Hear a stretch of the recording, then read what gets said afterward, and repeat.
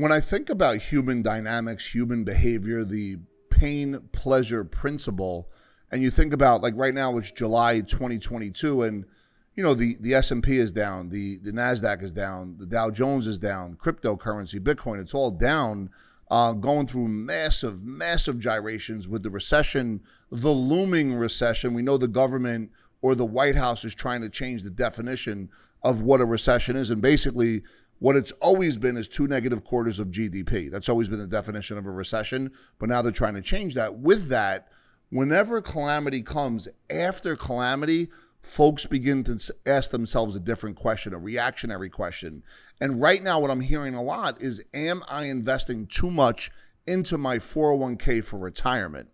That's a repetitive question that's going on. I'm not here to say yes or no, but I'm here to ask other questions around that could lead to better decisions. And if you ask the right question, you could always get to a place where your decision making is based on logic, math, and science, not emotional timidity, not a gut level hunch. And what that basically means is everything in life we do, it's based on emotion, but the pros are the ones that come in at the end after emotion and make a final decision with some logic that's sprinkled in.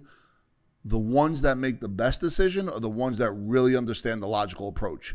So let's get into it right now. We're going to talk about 3 different things on what that looks like during this process and how to really be able to take that next step and really be able to create the financial freedom that not only gives you the ability to do what you want, when you want, with who you want, and how you want. It's all relative. But at the end of the day, create generational wealth along the way, and at the same time, how to get multiple uses of each and every dollar, whether it's economic winter, spring, summer, or fall. Thank you so much, and we look forward to getting into this. And in your current situation, the first thing that always comes to mind is, what are you actually spending, not only on a month-to-month basis from your budgetary thing, but what does it look like, where your money's going? How much is going towards food? How much is going towards gas? How much is going towards going out to eat and a lifestyle? Because I now know that with inflation here, 40-year highs, what's beginning to happen is folks that had a certain amount of money coming in every month, let's call it $9,000 or $10,000, but because the cost of food and the cost of gas has gone up, and let's say at the end of the month a year ago they were able to save, or you were able to save $1,000, but now because of the erosion, that $1,000 is now $200, right? Because gas costs more, food costs more. You still go out to eat the same amount of times, and that's starting to erode your pocket. So now, are you going out to eat less? Are you going past the match on your 401k?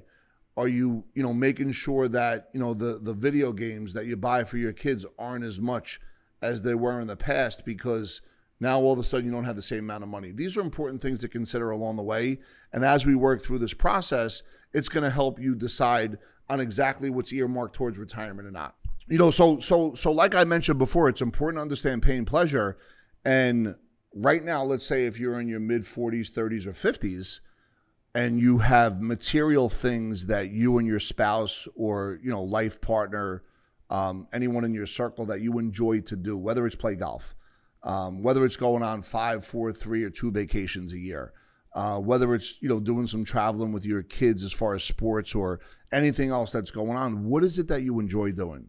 And remember, if all of your money is going to a 401k, once again, non-judgment, this money is exposed to things you can't control, whether it's stock markets going up or down, whether it's taxes going up or down at a later time.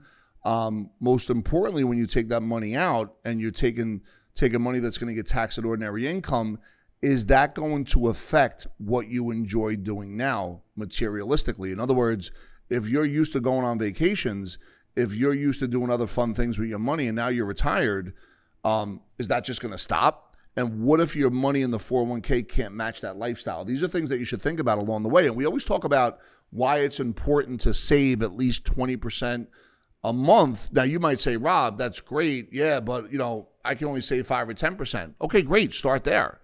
But you want to always be able to build off of that. And if that means take some step backs into some things that are eroding your money, because of inflation, you want to carpool because of gas, and you want to go out to dinner 1 time less a week or twice less a month, do other things to save and recapture money. But the point is, whatever you're enjoying now, remember, that's just not going to stop when you retire. And if all of your money is not going into other different asset classes, just one asset class, that is something that you really can't touch till you're 59 and a half, 60 years old. And when you take it out, it's going to be subjected to things you can't control. Like we spoke about earlier about taxation. Somebody might have $1 million in a 401k and think they're wealthy and live on the 4% rule. Well, that really means that you're taking $40,000 a year out. That's not a lot of money. That's in today, 10, 15, 20 years from now, that $40,000 after inflation and taxation is it's like going to the 4 o'clock dinners. And for us, when we think of retirement and we think of vehicles that are framed in the language of retirement, there becomes a risk there because all of a sudden you're going all in one direction over 10 or 20 years. And then, you get to a place where it could be too late, especially if you don't qualify for other things. So I always come across savers that are like extraordinary, right? So let's say somebody is saving 30 or 40%. Now the question is, where is that savings going? Is it going into something that is subjected strictly to the exposure of the recession, the exposure of inflation, taxation, lost opportunity cost, and risk? And the question really becomes, is that really efficient, especially when the calamity belt came out about 3 or 4 months ago, and we realized that we were in inflation that eventually is going to turn into a recession?